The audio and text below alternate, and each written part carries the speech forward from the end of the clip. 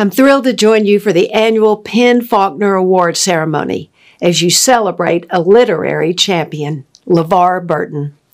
You may know LeVar as an actor, but I know him for his decades-long commitment to helping children learn to read.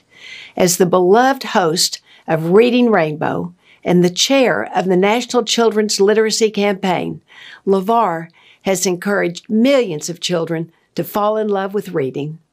President Bush joins me in saying, thank you, LeVar, and congratulations on this well-deserved honor.